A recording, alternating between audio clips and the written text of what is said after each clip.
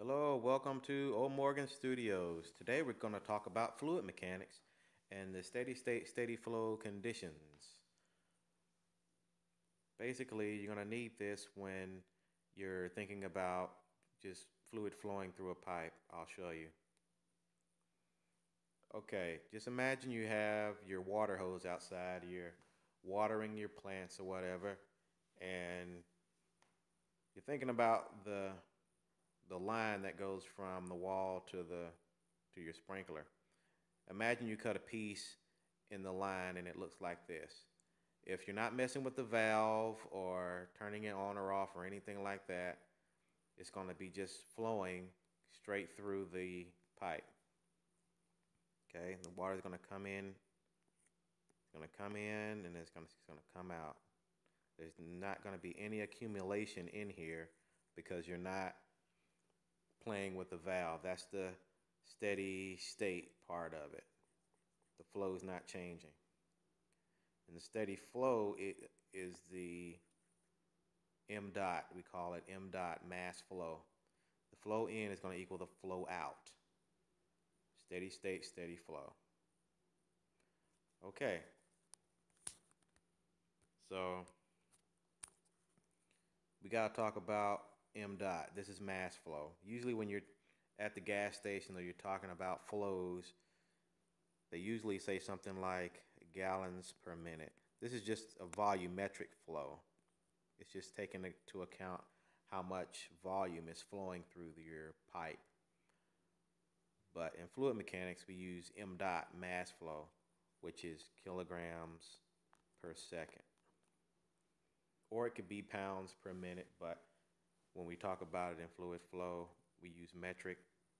Well, a lot of times we use metric, kilograms per second. Okay.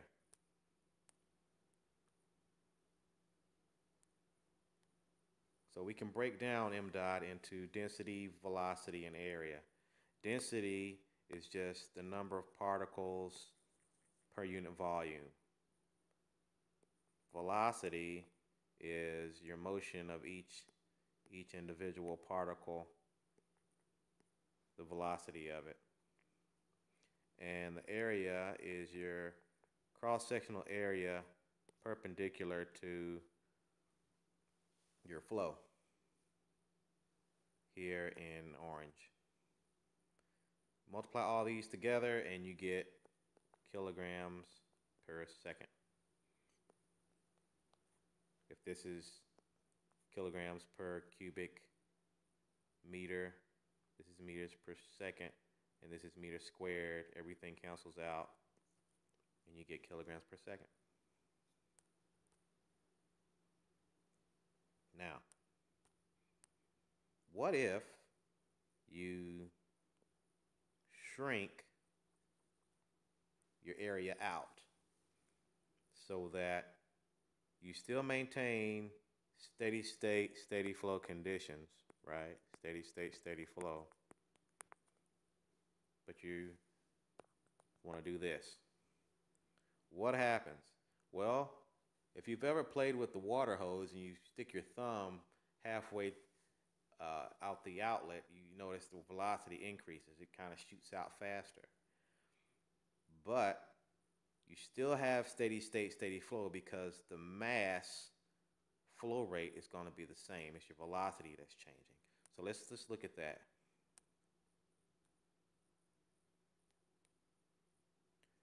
So here we have a scenario where we have a small outlet, big inlet. Your mass flow in equals mass flow out. But let's look at these individual components. Your density is going to be the same because if we're talking about water and incompressible fluids, incompressible, that means that your velocity isn't changing. Okay.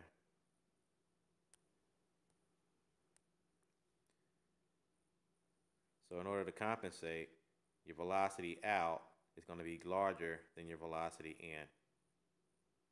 And it's compensating for the differences in area. This is like a classic nozzle. But if we're talking about compressible flow, imagine this flow is moving so fast that once it gets to the other side, all the particles, they're just bunching up and they're getting closer together, so their density is increasing. In that case, you have what we call compressible flow. And that's the flow that you use when you're talking about rocket engines and the space shuttle. A nozzle in this particular regime, it looks a little different. It looks the opposite of your nozzle in your garden hose, okay? And the velocity is still increasing because as your nozzle is getting larger, it's allowing the particles to expand, so the velocity increases. And this whole regime is a whole nother class where you talk about compressible flows and isentropic conditions and things like that. We won't get into that. I just want to touch base on this simple concept: steady state, steady flow. Mass flow in equals mass flow out. Okay, hope you enjoyed it. Hope you learned something. omorganlabs.com. Please subscribe.